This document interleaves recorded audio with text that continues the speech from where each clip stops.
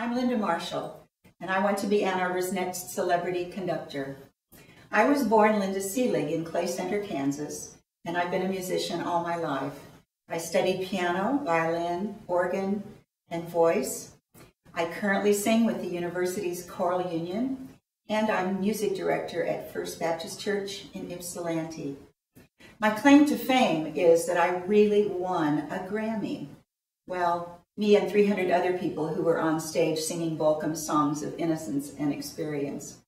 My cat Maestro would really like to be in the competition, but he hasn't figured out how to hold the baton. He has agreed to let me do it in his place.